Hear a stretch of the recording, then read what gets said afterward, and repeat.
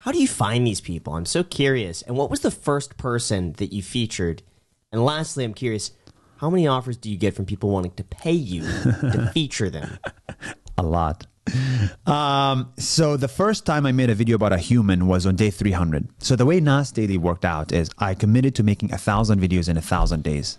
That was the biggest, hardest, most ridiculous thing I've done in my life. 3.5 years of daily video making on Facebook, not YouTube. I was anti-YouTube back then. And in the first 300 days, I was training on how to make videos, and I was pointing the camera at myself. But at some point, I realized I should point the camera at others, and that's when things started to go viral. So it was some guy in the Philippines who invented some nonprofit thing. I would say the way we find ideas is every country I go to, I create a meetup. So a meetup is basically I put on Facebook or YouTube, say, I am going to be in Peru. If you like Nas Daily and want to be in the video, come at this place at this time. In China, 20 people come. In the Philippines, 4,000 people come. Wow. It really depends on the country. In America, probably we'll get 500 or so. It depends on the country and how big Nas Daily is in that country. And then I have 500 or 1,000 locals. And I literally just ask them, who is interesting in your country? Who should we profile? Give me your mother, your grandfather, your uncles, somebody you heard about in local news. So we literally do like investigative journalism to find ideas that New York Times has never found. And I'll tell this to everybody. I look at the camera. If anybody wants to feel like Christopher Columbus, it's too late to feel like Christopher Columbus as a discoverer, right? Yeah, sure. Like we've discovered every piece of land in the world.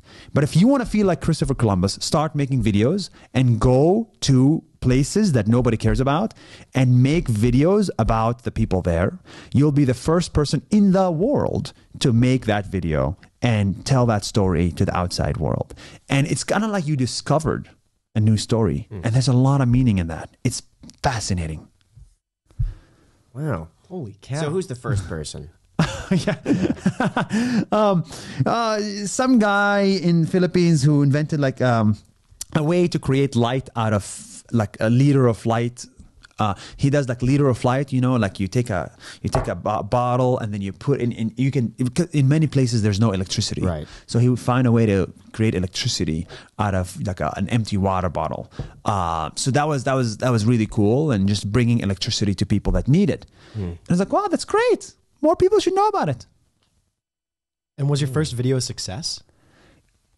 I saw signals of success. I saw on the first video about humans. Yes. Nas Daily failed for the first 270 videos. So the first 270 times I made videos, it was not a real success. It was 100,000 followers on Facebook, zero money, averaging 10,000 views. Yeah. Facebook views are also, 3-second views. Right. As YouTubers would call them, they're fake. So you cannot build a business on top of that. And so day 270, I made a video. It went super viral. And Nas Daily became what it is. Why'd you make that challenge to begin with? Why 1,000 videos, 1,000 days? What were you doing before that? Yeah, so I'm a big believer. Before making videos, I was a software engineer. So I was working at Venmo, fintech.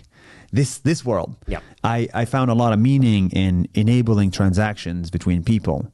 And that was a lot of fun, especially seeing Venmo go from nothing to like a $40 billion company now is insane, So why did I make 1,000 videos? Because I believe that I'm not the smartest person. The smartest people in the world only need one shot at making a documentary. It gets picked up by Netflix, by Cannes, the whole world sees it, and they become big, right? That's the smartest video makers. I'm not that. So for me to succeed in this world, I need to work 5 times as hard and iterate 50 times as much. So I believe that in 24 hours, I can fix my mistakes. All I need is 24 hours to fix a mistake. So if I made a mistake on day 100, 310, I can fix it on day 311. And that iterative sort of mindset that I'm a big fan of enabled me to become a better video maker, because I tried and failed and succeeded 1,000 times.